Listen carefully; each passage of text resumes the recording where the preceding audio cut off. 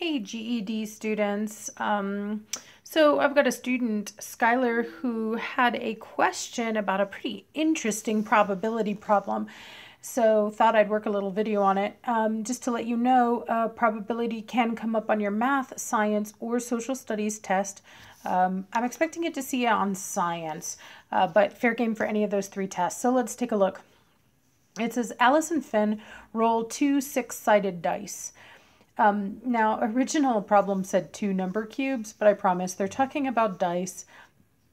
I looked back at their solution, and they're assuming that you're going to assume that dice are, in general, six-sided unless you've been told otherwise. So we're talking about those, if you play Monopoly or any other game, those little six-sided cubes that have the dots on them, 1, 2, 3, all the way to 6. Okay, and then it says, which of the following rules will make the game fair? And that's an interesting question because they don't really say what they are looking for here. They're a little obscure about it. Which of the following rules will make the game fair? But I know that it's going to be fair if the odds are the same for either player, whether I'm looking at Alice or I'm looking at Finn, that it should be the same probability that either one of them win. That would be fair. And so what I'm really doing is I'm looking for 2 times when we have the same probability. So like if you look at A, it says if the total is 5, Alice wins. If the total is 9, Finn wins. When it's 9, Finn wins. And then we have some other choices just like that. If the total is 7, Alice wins, whereas if it's 8, Finn wins, and so on and so forth. So what would make this game fair? Equal odds. Okay, so how are we going to figure out the odds? The first thing we really need to do is think about all the possible rolls if you're rolling 2 dice.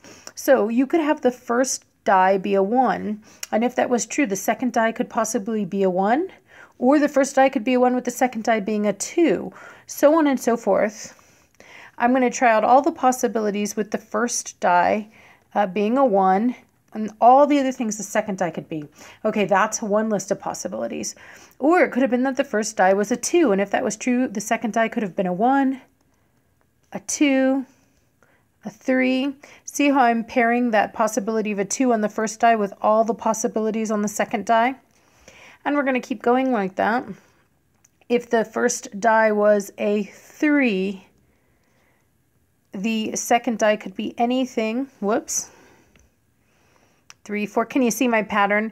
Then a 3 with a 5, then a 3 with a 6. All the possibilities with the first die being a 3.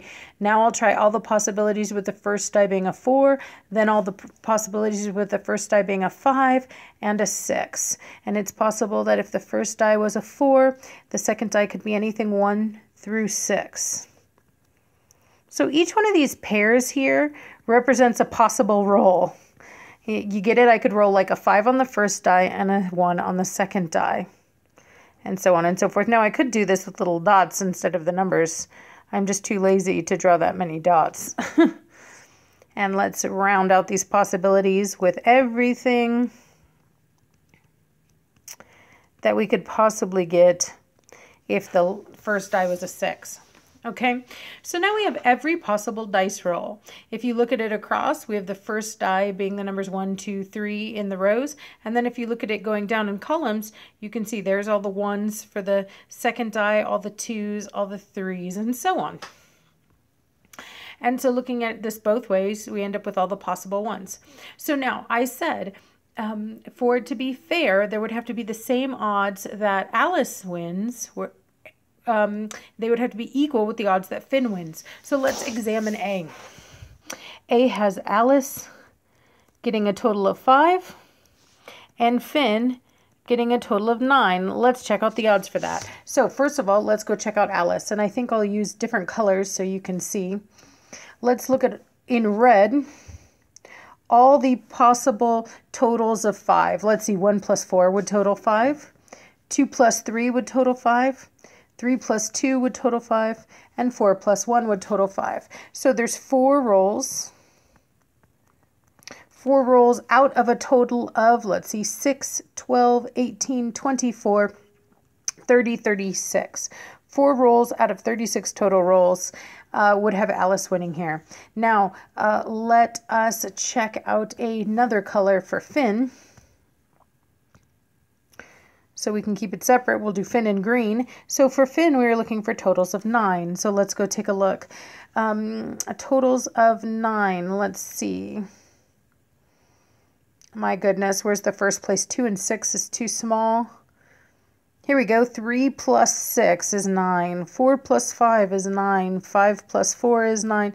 6 plus 3 is 9. Looks like there's 4 rolls out of 36 total rolls. That would give me 9. Now look at this. Same probability. That means this game is fair. A looks like a good answer. But just in case, let's go ahead and check B, C, and D.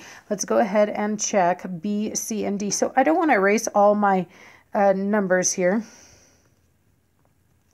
because I want to be able to use them again. So humor me a little bit here, guys. Okay, so let's compare the next situation. Let's look at B. In B, we wanted Alice this time. We'll do her red again. To get a total of 7. Alice, total of 7. So anytime we have a 7, Alice wins. So let's count up how many possible wins that is. Let's see, 1 plus 6 is a 7. 2 plus 5 is a 7. 3 plus 4, 4 plus 3, 5 plus 2, and 6 plus 1. So that's 1, 2, 3, 4, 5, 6. Out of course, 36 possible rolls of 7. So she's got better odds to get a 7 than she did back there to get a 5. Now let's take a look at the 8s for Finn. We're comparing that with if 8, Finn wins. So let's see totals of 8.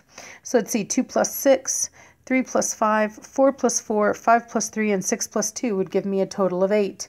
That's 1, 2, 3, 4, 5 rolls. In this case, Finn would only have a possible of 5 out of 36 probability. Alice's probability is higher. That's not a fair game.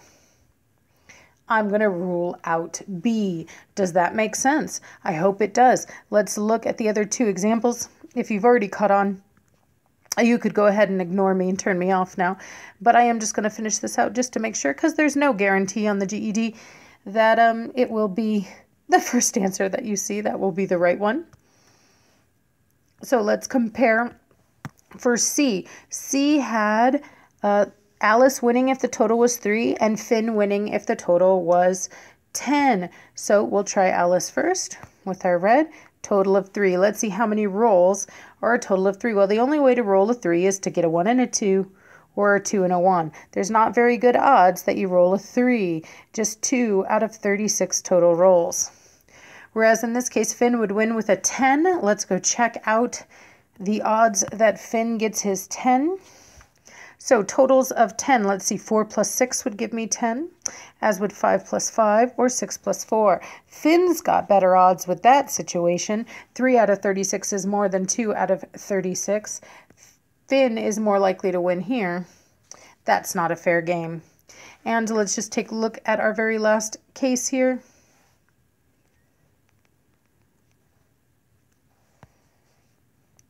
Okay, last case we have is if the total is 4, Alice wins. So we're looking for a 4 for Alice. Let's see, totals of 4. 1 and 3, 2 and 2, 3 and 1. I'll give us a total of 4. That's odds of 3 out of 36 possible rolls. And then in this case, we wanted Finn to have a 10. So if it's a 10, Finn wins. 4 out of 6, 5 out of 5, 6 out of 4. Looks like, unless I copied this problem down wrong. I did. That was my problem. I copied this problem down wrong. Skylar, don't pay attention to me. But for the rest of you, both of these would be right answers. They both have equal odds. So with either one of those, A or D, that wouldn't happen to you on the GED. That's just because Kate made a little error as she was copying this problem. But D has the same odds too. And if the total is 4, the odds for that were 3 out of 6. And the probability that you got a 10 was also 3 out of 36. So same odds. That's also a good possibility. Skylar, if you're looking at the real problem, you know that that actually said 11. not 10. And the odds that Finn gets an 11 are only 1, 2 out of 36. And so A was the right answer in your case. All right, if you have any questions about this or any other GED math topic, be sure to drop it in the comments and I'll do my best to answer it.